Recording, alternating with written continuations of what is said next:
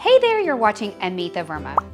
Remember when working from home was a fun thing you did to get away from the office or maybe get organized? Who could have imagined that now this is the way of life for so many people? If you didn't already have a home office, today I wanted to share with you some of my best design tips and 3 different design ideas so you can get started on creating a beautiful, inspiring home office.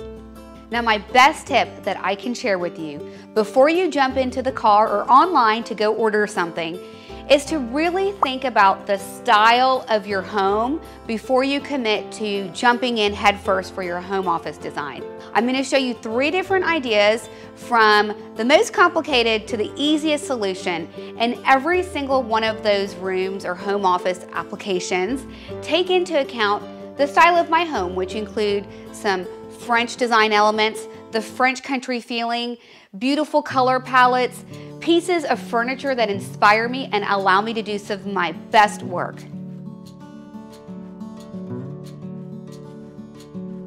So for the weekend warrior in you, we're going to start with the most complicated project first.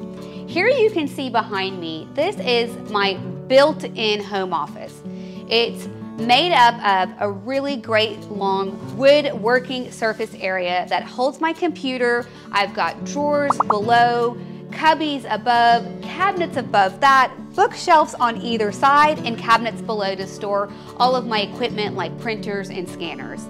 This home office was really tailored to be for me, and that's why it's built into the cabinetry in our room. And not only is it built in because I love to work from home, I really took it up a notch and personalized it to feel authentic to me and the design style of my home. You can see my cabinets are this really beautiful shade of gray that sometimes looks gray, sometimes looks blue. I've got this gorgeous gray antiquing effect all throughout my cabinets. My favorite, gold hardware, and layers and layers and layers of classic molding, because that's what truly inspires me when I'm working in my space. So when I was designing this built-in home office, one of the most important things for me is I don't really want to see a lot of the mechanics of the office.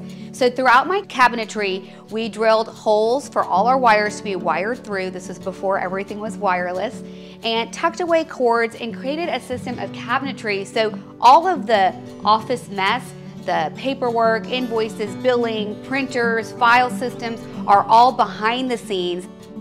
First, I would start by determining how deep you want your cabinets to be. I did this by just measuring the different home office devices that I had, such as my computer, my printer, and my shredder.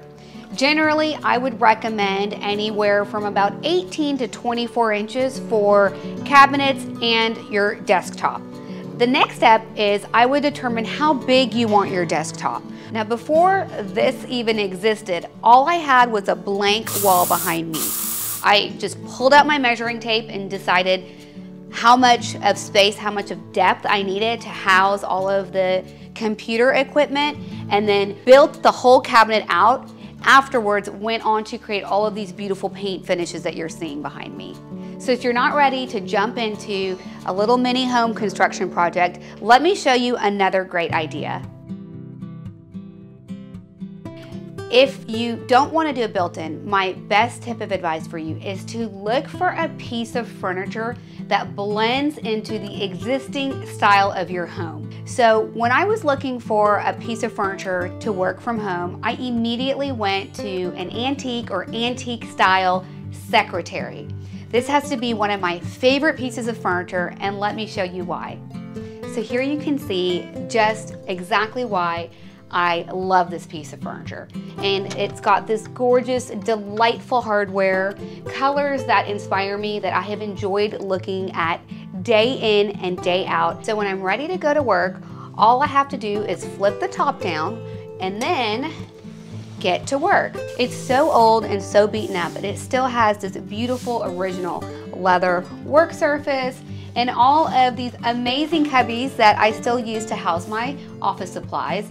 It's got my laptop. Whenever I'm ready to do my work, I can pull my laptop out, get to work, and when it's quitting time, which I will say is a little bit harder when you're working from home, I can tuck my laptop right back into the shelf, close the door on the mess, which oftentimes there is, and it is a beautiful piece of furniture in my home office.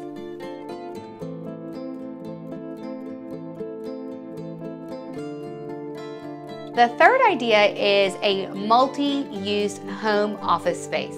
That's actually in another spot of my home, so follow me while we go check it out. So here you can see I had an extra room in my house, like you might have a extra guest room, bedroom, or maybe a dining room, or maybe even a laundry room. I know that sounds crazy, but we're from Texas, y'all.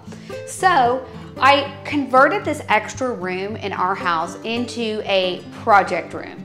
And this is exactly where my boys love to spread out, love to do their homework, do their Zoom school, and do crafts and projects all day long. They love spreading out on this beautiful vintage old farm table and really making a mess and going to town without having to worry about messing anything up. This table was actually a really solid dark colored wood piece of furniture, and to make it match my home, make it match my decor, I simply refinished it and put in a little bit of a gray paint wash all over it to lighten up the color and have it blend beautifully in my home. Now obviously this is not a built-in or even a proper desk, so you may be wondering, where do we put the stuff? To put the stuff, you can look for different types of trays, bins, portable drawers, baskets, and organizers to keep all of the things that you might need in a cabinet like I did behind me, or on your work surface, or even on shelves above your great big farm table. And there you have it. You got to see 3 great ideas and ways to create your own home office. My biggest tip, make sure your home still feels like a home.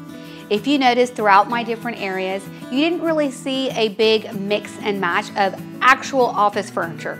Down to the chairs, I selected things that were practical and comfortable for us to work in, but still fit into the style of our home. I'd love to hear from you. Leave a comment and let us know how you're setting up your home office. And be sure to send us a picture. We'd love to see, and we'll share all over our social media. If you like this video, please be sure to hit the like button and subscribe to our channel. Then when you're done, head over to our blog where you can sign up and receive more great design project ideas. Till the next time we meet, keep making your home amazing with your design gifts.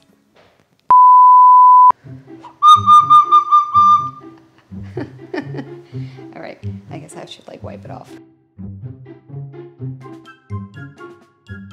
See, it's like it never happened. Shh, don't tell them I messed up all their stuff. They'll never know.